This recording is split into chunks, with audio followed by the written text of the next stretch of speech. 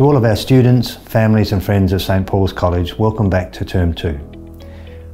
We sincerely hope you had a wonderful Easter break and that you are all coping with these very challenging, confusing and uncertain times. Term 1 was a very difficult one, where each and every day something new seemed to present itself to us, which made us all very unsure of what to do and how to plan for the future. Having said that, the new term has begun extremely positively. To see most of our students return with smiling faces, eager to get back into their study, was absolutely a pleasure to see. Through all of the boys returning to school, it gives us a chance to once again rekindle the positive relationships that are the very centre of everything we do at the college. To our brilliant staff, we would like to say a very sincere thank you, for they have worked tirelessly over the last month or more in preparing all of their online lessons and different pedagogical approach to our schooling for what we thought would take place for the whole of Term 2. We also hope too that many of our school activities, such as sport, will hopefully be able to recommence either later in the term or at least in Term 3. At the beginning of the year, we spoke about our emphasis being on strength, resilience and growth as somewhat of a theme for the year. While we did not know at the time what lay ahead, we could never have chosen a more appropriate theme for the school year.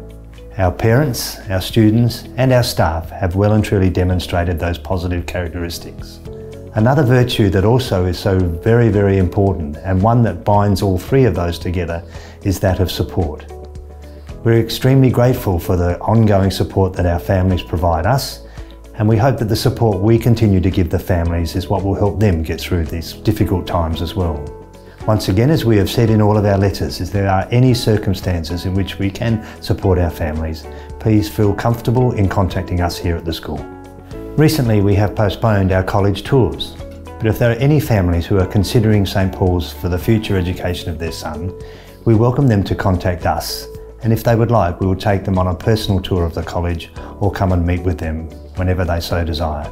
Finally, this current situation is causing many families to reconsider the commencement date for their young sons, particularly in reception.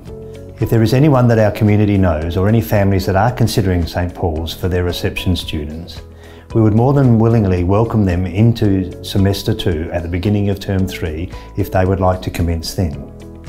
As an offer of support, we will more than willingly forego any fees for the rest of 2020 if that is of assistance to the families. Finally, I once again thank our extended community, particularly the parents who sent so many positive and affirming messages to our staff. We greatly appreciate that. We very much look forward to working with you throughout the course of 2020 and are quite certain that the rest of the year will continue to be a positive one for us all.